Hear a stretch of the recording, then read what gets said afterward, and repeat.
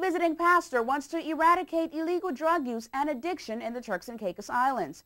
Jodelle Trell gives the details on this pastor's mission. You name it, I did it. Words from personal experience. Pastor Harry Williams of the South Atlantic Conference of Seventh-day Adventists is no stranger to the world of drugs. Before becoming a pastor, his life was riddled with years of abuse and imprisonment.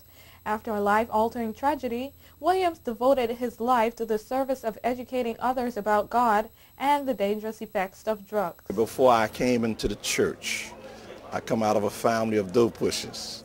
I started selling drugs at the age of 12, from 12 to 33.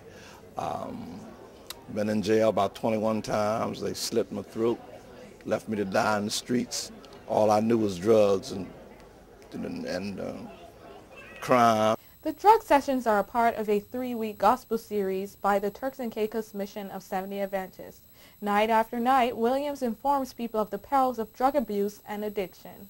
We're trying to do some meetings to help the people on drugs, alcohol. So we're doing some seminars for parents to help them to recognize drugs, what to do about it, and how to stop.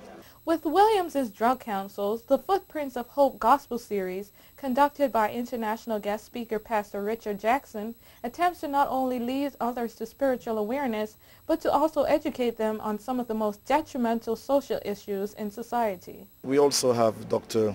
Rufus Ewan that will be doing some health seminars here with us over the weekend, and so it's a holistic program we are trying to present here.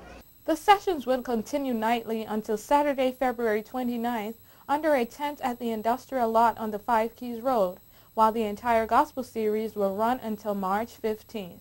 For WIV4 News, I'm Jodelle Trell.